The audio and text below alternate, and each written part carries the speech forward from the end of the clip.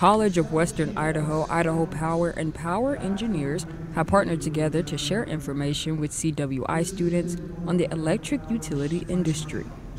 On how to build a resume, what the skill sets are that are needed, as well as highlighting the workforce here in Idaho. Between Idaho Power and Power Engineers, over 800 employees have been hired since 2020. Most of the CWI students are studying biology or ecology, and this event is helping many navigate their plans after graduation.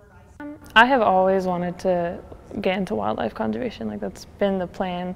I've switched up on what animals I want to work with or what environments I want to be in. I've always had a passion for sharks, but that depends on if I ever get to the ocean. I'd be just as happy working here on the rivers and mountains and stuff. The utility industry is a perfect pipeline for students with STEM backgrounds. Students toured Swan Falls Dam and received some hands-on field experience. It's a lot more intricate than I realized, actually. They have it's not just building and maintaining the power sources, it's protecting the wildlife that are impacted by the power sources and just all these different positions. Industry experts shared their insight on their work and provided students with tips and tools they need to stand out in the job market. There's so much opportunity here. I think I could get into this.